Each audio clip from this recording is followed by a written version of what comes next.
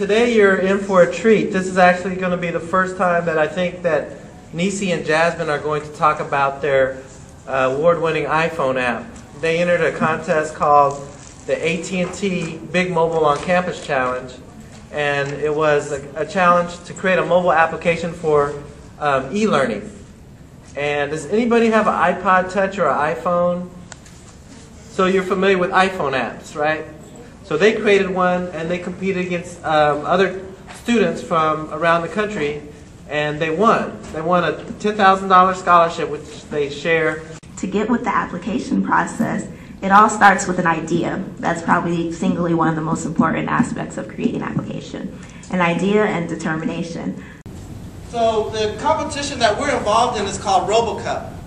And RoboCup is like the Olympics of robotics and artificial intelligence research.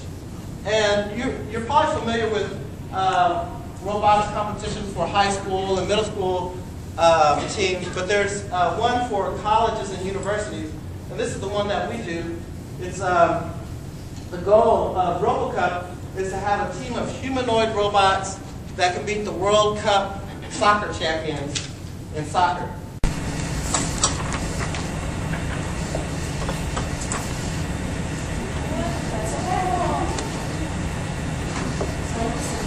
Oh, okay, so what I touched on is head was an active sensor. So basically it's a pressure sensitive sensor that when I do motions like this to go up or this to up here to set it down, it recognizes it as a command to do a reaction towards it.